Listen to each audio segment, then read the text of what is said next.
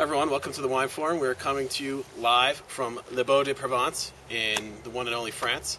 We are tasting a wine today for the second day in a row. We actually opened this last night and it's almost done, but I wanted to get in a quick video for you guys. This is an exceptional wine, no sulfites, very natural, very reflective of the terroir in Provence. We've got garajou, we've got great red fruits, exceptional wine.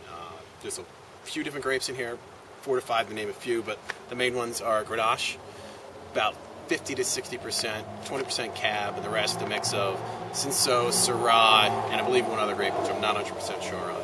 But this is an exceptional wine, exceptional value, €9, showing tons and tons of character for a little wine of this price.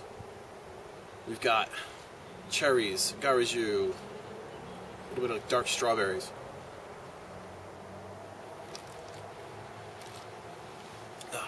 Very supple tannins.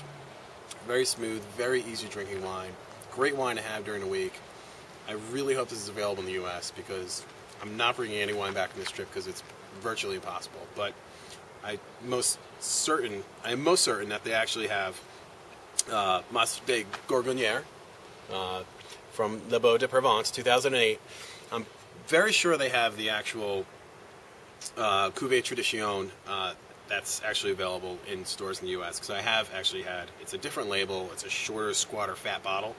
Very sure that's imported. But this is the one to search out. Now, I'm going to actually go home, and when I find it on Wine Searcher, I'll definitely let you guys know. But for now, from France, have a great day, and I'll talk to you soon.